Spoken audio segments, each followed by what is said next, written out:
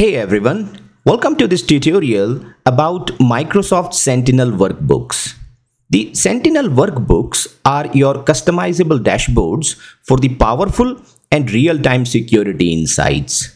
In this video, you will learn how to create and manage the Sentinel Workbooks to visualize, investigate, and monitor your logs, alerts, and incidents. My name is Navneet Kumar and I am a Microsoft certified trainer. Well, the first thing first, what are Sentinel Workbooks? The Sentinel Workbooks are the interactive dashboards that help you visualizing the log data, monitoring the threats, investigating the incidents using the built-in or the custom KQL queries. You can collect the data from various sources and display in a single window. You also can call it the single pane of glass, where you visualize everything within your organization from various data sources. Well, as we have understood what the Sentinel Workbook is, now it is time that why shall we use these workbooks to understand it. Well, these workbooks offer the real-time visibility across your environment. They bring together the multiple data sources. They provide the customizable visual reports that are tailored to your security operations requirements. If I talk about the real-world use cases, the Sentinel Workbooks can be used for threat hunting, for behavior analysis, for incident investigation or for response purpose, and for even high-level executive reporting purpose. Talking about the best practices to use these workbooks, you should keep your workbooks clean and efficient by using the clear naming conventions, smart filters, simple visuals, and monitoring their performance regularly. The Microsoft Sentinel Workbooks give you the visibility and flexibility that is required for these modern security operations today. Well, let's dive into the demonstration where I will show you how to create and manage these workbooks in Microsoft Sentinel. Workbooks, open the Azure portal, portal.azure.com, and the Microsoft Sentinel. You can search it from the free search on the center of this Azure portal. Open your Sentinel workspace. In the Sentinel solution, we have the workbooks under the threat management. We can open these workbooks from here. After this, you have to decide that whether you want to use the existing workbooks or you want to create from scratch. You have several templates under the workbooks. These templates are onboarded when you add the solutions from the Content Hub. For an instance, if I take you to the Content Hub and show you onboarding a solution from here, for an instance, I take this 1Password or a solution from Aruba ClearPass. So for this, when I check the solution, it shows that what resources come along with this solution. So I do not have any workbook in this. I can go with some other solution, for an instance Apache Tomcat. So I have one workbook that will be onboarded if I install this solution to my Sentinel workspace. Well, as soon as the installation is completed, I will see the workbooks in my Sentinel solution. I can go back to the Sentinel workbooks and show you that there will be the templates available from these solutions. These are the various templates. As far as using these templates is concerned, so it's quite straightforward. You have to just choose the workbook template and then you need to save it with your name, whatever the friendly name you want to provide to it. You can view the template also that will apply to your data in your workspace on the tables that you have in your Sentinel workspace. And if you want to see these templates, like how they look like, how the data is presented, so either you can see this from here, or because I have already used these templates, so I can see them under my workbooks and I can open one of that from here. So I can click on view saved workbooks to display this data. So this is the single pane of glass I was talking about. So this is the markdown text with a heading. There are criterion filters that I can use to filter the data as per my requirement. For an instance, this is coming up with 90 days. I can change it to, let's say, last 30 days of data I want to see. So it will change accordingly. This is the visual interface where I can see all these live tiles and I can see these interactive dashboards over here. I can set up the auto refresh for this. For an instance, I want to do it every 5 minutes, so I can see this interactive dashboards through the Sentinel workbooks over here. Well, now that I have shown you how I can use the existing templates that come with the solution, now it is time to create your own Sentinel workbooks. To do that, you have this button called Add Workbook. You need to click on it, and then you can start with your workbook from here.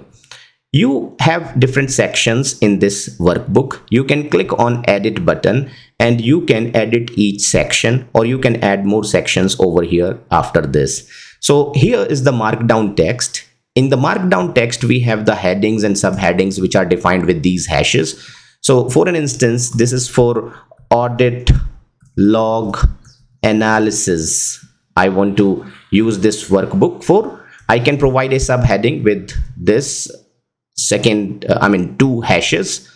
So Entra ID audit log or audit log analysis. After this, I can provide the paragraph with any detail. So this is for demo use. You can click on done editing once you are done with this editing. So this is the section which shows you the markdown text as you have mentioned. Then you can edit the second section into it, and here you can write the KQL query to query the required data. For an instance, I want to call the audit logs, and from the audit logs, for an instance, if I run this query, so it shows me the audit logs from the Sentinel workspace. I already have the connector connected, so it shows those logs. Let me run it. Here we go, audit logs. And these are the audit logs. Now, if I want, I can use the pipe and I can use some criterion filters like where time generated greater than equals to ago, and I use some time span. For an instance, I want to see this for 3 days. So this will show me the logs of the last 3 days over here. So I can define the time generated or any other attribute I want to use. Now after that, I can pipe it into some other operators I can use. For example, I want to aggregate this data, maybe based on the operation name property. So I can summarize and I can count this data. I use this count function, and then I want to use this operation by operation name. So it will do that aggregation of the data based on the operation name. If I want to visualize that, I can use render. For an instance, I want to make a pie chart for this. So right now it is a table, so I can go with pie chart and run the query. This is the render operator. I have already covered the KQL in my previous videos in the SC-200 playlist, so you can watch the playlist and all the videos covering the KQL. So here is the data. And now once I'm done with this, I can save this section. Now in that other audit log workbook I shown you, there was a parameter, a list of parameters as well over there. So if you want to add them, how do you add these? So you have the option to add the additional sections for the text, images, videos, parameters. So for an instance, I want to add the parameters, so I can add them this way. Now this section is coming at the bottom, but I want to move it up one level up. So this comes between the markdown text and before the query. And I can now add the parameters as per my requirement. There are several types of parameters I can use: text, drop down, time range picker. So as per my requirement, I can choose them. For example, I want to give the users flexibility to enter the number of days they want to query the data from. So I can use this time range picker and choose what exactly I need. I also can use the parameters like text, drop down. So these are the different types of parameters. I will put the MS Learn documentation link for these parameters where they have been explained, and they are also self-explanatory. You can hover over your cursor to these parameters and you can understand that what each requires. Now I provided a friendly name, for example days, and this is the display name for this. And if I want to provide it a value, so I can set the value over here. For example, 3 days I'm setting over here as default, and then I save this parameter. Once I'm done with that, I'll click on done editing. Now if I provide a value over here 3 days, so the data is same. I provide 30 days, it does not make any difference. Why? Because in the query that parameter has not been used. In the query we have hard-coded value which is 3 days. So in that case, I will replace it with the variable. So I'll call the variable using the curly braces, and the variable name is days. So the parameter that I created over here, that will replace the value. And now I will save this query. I'll click on done editing. Now as soon as I go with the 30 days, so I see that there are 186 operations. But if I reduce it to, let's say, 5 days or some other number of days, so this will be supplied to the query accordingly and the operations will come accordingly. I have used the text based just for your demonstration purpose, but it could be time range picker I could have used over here as a better option. Drag down, we have different types of parameter types that we can use in the workbooks. Well, this is how I can create a workbook. What if I want to have a workbook? I have invested a lot of time and I want to use it as a template. So I can go to the advanced editor over here. From the advanced editor, I can export this as a template. This is the JSON template, or in fact, I can use the templates from the gallery or the ARM templates I can use. For an instance, I have the Sentinel GitHub repository. So you can Google it, or I'll put the link of this repository in the description of the video. So here is the repository on GitHub, which is a public feed. It is a public repository. As you see, this is Azure Sentinel feed, and this is a public feed.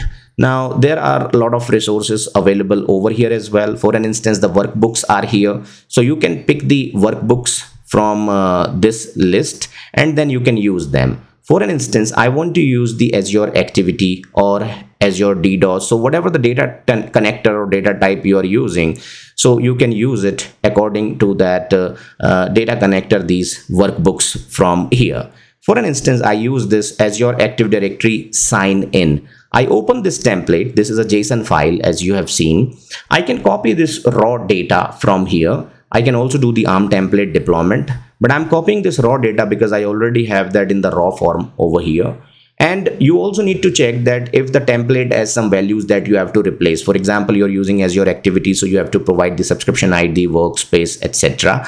So that detail you can provide, you can supplement that in this. It will be mentioned over here. So anything that has been parameterized, because the developer will not disclose that subscription ID or their own value, so they need to be changed. Once you're done with that, then you can apply these settings, this ARM template, and now you will notice that the template has been applied on the Entra ID data, and I can see the last 14 days of data. I can use this template to edit and see the parameter types, what type of parameters are these. I can use it for my self-learning purpose as well. So these are the parameters. These are some values that have been set as default for these parameters, and then how they have been used in the query. So you can open this query section which shows you the sign-in activities, so how it has been used over here. So you see this curly braces has been used to call those parameters into it. So I'll click on done editing to see this single pane of glass, this workbook, which shows me all the information. So be it the sign-in trend over the time that has taken place in my directory, from what accounts the sign-in has happened. Then I have the options available here, all sign-in success, failures, and pending user action. So these failures are actually to simulate some risks on the Entra tenant for the sessions or the recordings I used. And then here we have the country, the sign-in devices. So logins have been done from the Mac OS, Android, iOS, Windows 10, Mac OS. So these are the device platforms. So this is the overall data that has been collected and visualized into this single interactive dashboard. I hope this video was informative to you. You got a fair understanding of working with Sentinel workbooks, which are actually nothing but the Microsoft Azure monitor workbooks that have been taken over here. So if you're into the security operations or the Azure operations, administration and operations, so you need to know, or you must know about these workbooks to visualize the data. Well, thanks for watching and see you in the next video. If you have not subscribed the channel, please subscribe it for future updates and videos.